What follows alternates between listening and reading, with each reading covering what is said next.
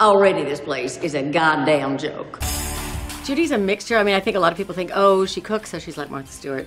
Oh, she's Southern, she's like Paula Deen. She's actually Judy King, a creation of Genji and the writers.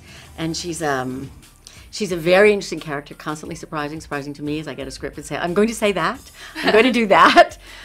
She's slightly appalling and very good and very cheerful and probably fairly amoral. And it's interesting to watch because she's so other than anybody else in prison. And of course, Judy's greatest ally when she comes in is Poussey Washington. Poussey is a really big fan of Judy King. And she of you.